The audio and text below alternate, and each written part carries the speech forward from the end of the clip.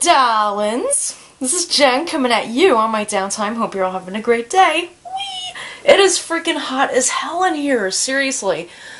Whew, I'm not kidding. It has been so incredibly humid in this entire state, probably the whole tri-state area, New York, New Jersey, Connecticut, that none of us can breathe. Our allergies are freaking killing us. And that's probably why my throat is all screwed up too. I am doing this video as a response to my buddy Tattsdeej, and he shot this video entitled Analyzing the YouTube/Google Condition. Yes, there is a conditioning, how the hell do I explain this? There is a conditioning when it comes to the viewership on YouTube, and as well as the users and the way that they portray themselves on YouTube.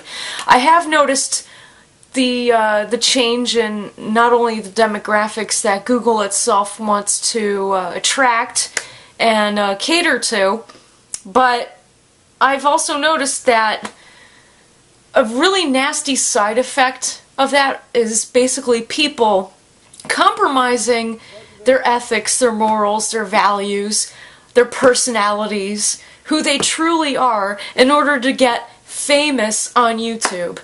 Okay, I think that is utter and complete bullshit, alright? And you guys can go ahead and hate me all you want for saying that, because I do know that what I'm saying against all the analytics, everything that's going on, probably does sound like bullcrap, but I honestly think that throwing away who you are as a person and what you believe in is bullcrap. I don't care what the statistics say. Alright? That to me is bullcrap. By the way, cheers, mug of the day. I need my coffee too. Seriously. Anyway, Tats, I have to say, big ups to you for being confident in yourself and actually mentioning your age on YouTube, you know, basically out in public, as it were, without any qualms. You say that you're 39 years of age and you believe that if you get, like, any kind of views on any of your videos, like, you feel lucky. Well, that's how most of us feel. Seriously. That's how most of us feel. Most of us feel that, you know, by being ourselves and actually putting ourselves out there, we're not exactly getting the responses that we believe are due to us. And I think, you know, honestly, it doesn't really matter what we believe is due to us, because obviously Google and YouTube have their own agenda. If it weren't for that, I would say yes, it does matter. It does matter, you know, what we do contribute to society and the YouTube community. Yes, that does matter, and it always will matter. Despite, like I said, despite what the statistics say, despite the analytics, despite the conditioning of YouTube and Google now as we know it. I mean, yes, back in 2006, everybody was all about being real, being themselves. They cursed on video, drank on video, smoked cigarettes on video, excuse me. And, you know, suddenly that became unpopular for goodness knows what reasons. Hi. I'm gonna have me a cigarette. But yeah. All those things suddenly became unpopular. 2006 was also the era in which people would talk about theory a lot. They would do a lot of parodies, they would act, they would actually come out with original music, which I really appreciated. Whether they were just sitting there and playing on an acoustic guitar or they actually created their own music video. I appreciated that because not only was it authentic and genuine, but that's real artwork. You know, that's real artwork that needs to be exposed and seen. And yeah, I do believe that, you know, this place has changed a lot, mainly due to the fact that the vloggers, I believe, had changed it directly or indirectly. And I say directly because vloggers somehow wanted to garner more viewership just to be heard. You know, like you said, for the grassroots movement. Like, say, you know, say you're standing for something, you're standing up for something that you really believe in. And you have no other way of getting that message out other than on a YouTube video and the popularity of that video. Also, back then, ratings counted too. Like, if somebody like 5-starred your video, you were like, oh my god, you know, you were at the height of your glory. We have no star system anymore. Yeah, that's how old we are. And that's bullshit. Back in 2008, no, actually no, 2007, I started from 2006. 2007, vlogging became so popular, everybody was all about it. Everybody was all about hearing each other's opinions, doing response videos.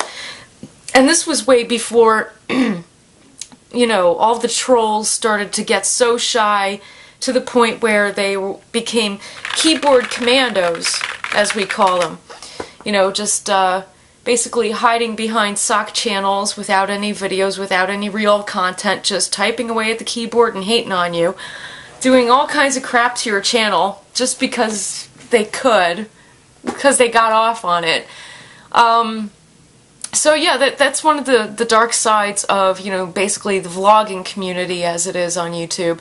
And I think, you know, back in 2007, the vlogging part, or vlogging aspect of YouTube started to become more popular because people wanted to hear real opinions about real topics. Nowadays in 2012, yes, I'm jumping, nowadays in 2012, people are too afraid to talk about anything that they are personally going through. And actually connecting with others over this website. Like, say for example, you have an issue with insomnia or depression or anxiety. You're afraid to talk about that now on a vlog because a potential employer or current employer could see that and then, you know, obviously vote you out of their system, so to speak. And honestly, that's against the law. They have no right to do that, but a lot of companies do that. And yes, I wanted to bring that up because honestly, the YouTube community is not just about, you know, the talent and also about creativity. It's also about being genuine and being real. That's what YouTube had always been about ever since its creation. And I have to say, what I just said is my major complaint as far as the current changes go. I have a lot of, I definitely have a lot of grievances about how we're judged on this website, just simply for being on it. The funny thing is that I just recently spoke with a very inexperienced YouTube user. Doesn't have a channel, nothing like that, but likes to watch videos and all that other stuff.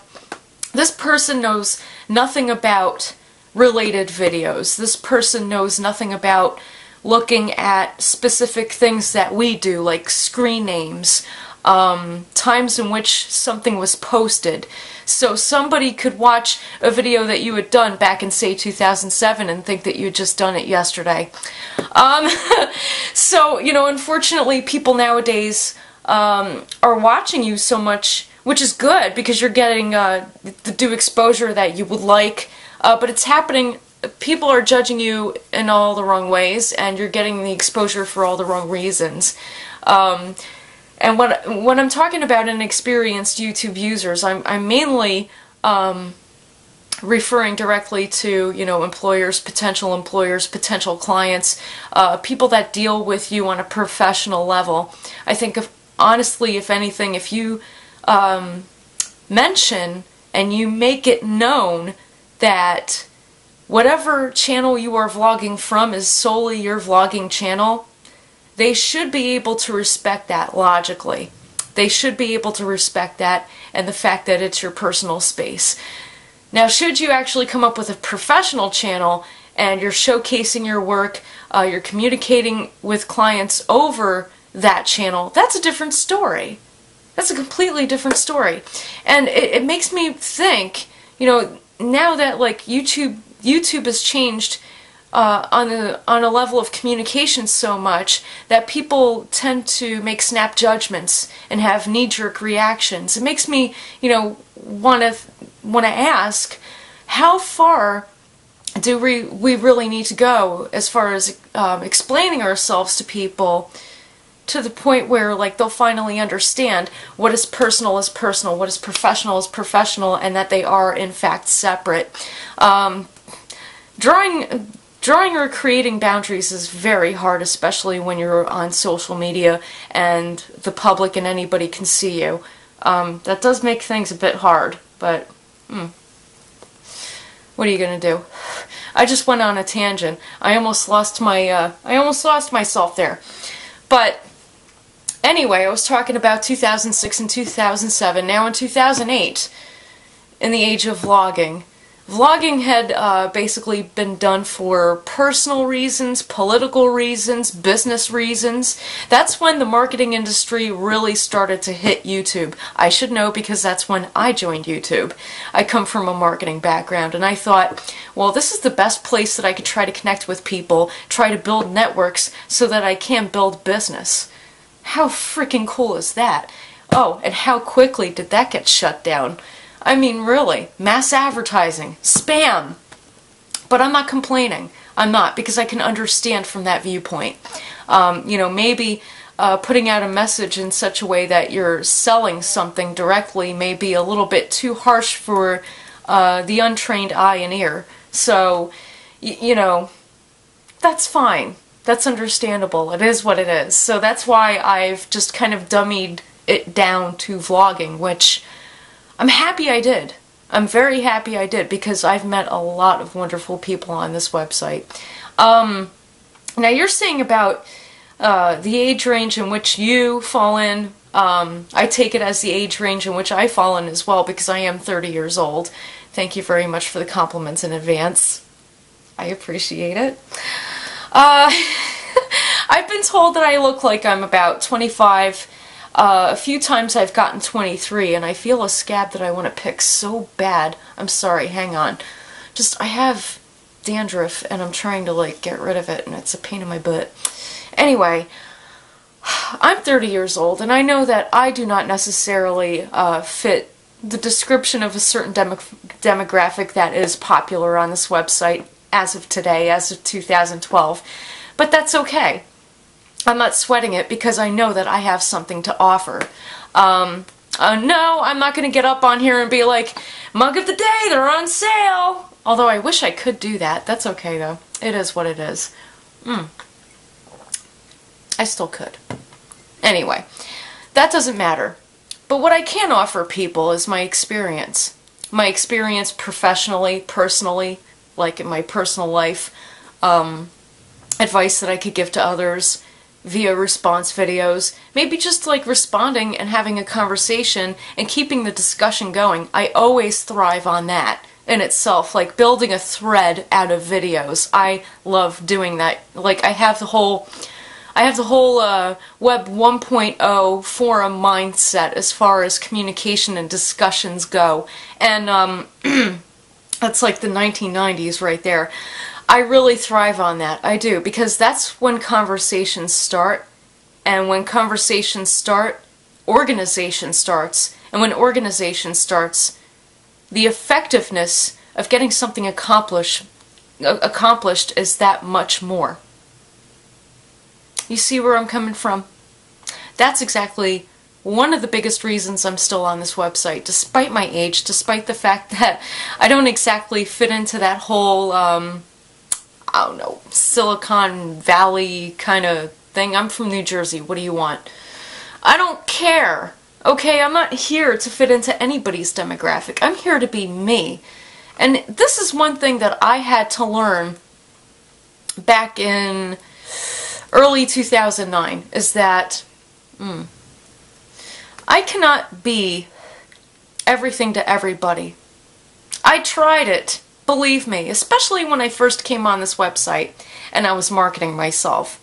I tried to be everything to everybody, which is possible because you learn more about people. The more you learn about them, the more you can communicate with them effectively, and the more things get accomplished. However, there are always going to be disagreements along the way. And if I'm going to be vlogging on this channel, some people are going to disagree with me, and that's okay. That's fine. I don't care. That's why I'm vlogging. Okay? Like I said, this is not my professional channel. I don't know how many videos I've said that in already, but yeah. I don't even know where I'm going with this. I really don't. I don't even know where I'm going with this video, other than I know it's taking a long time for me to actually do this one. But that's okay, because it's a vlog. It's not meant to be popular. It's meant to have a discussion, to continue from a discussion, and to keep the discussion going. And I wanted to actually ask all of you that subscribe to me, and that watch me, whether you subscribe to me or not. If you happen to see this on Facebook, I want your view, your opinion. Where do you think YouTube is going as far as vloggers go? And even more so specifically, where do you think it's going as far as building grassroots movements goes? You know, the effectiveness of communication. Also, what do you think, how do you think it's affecting business? How do you think it's affecting marketing? How do you think it affects people professionally and personally? Should there be a boundary? I think so. I think that I do think there should be a boundary, but I think that boundary should be set. I do think it should be set through creating separate channels. That's the reason I do it. That's the reason I create separate channels. Because this here, what I'm doing, is totally personal. On my other channel, all business. All business and nothing but.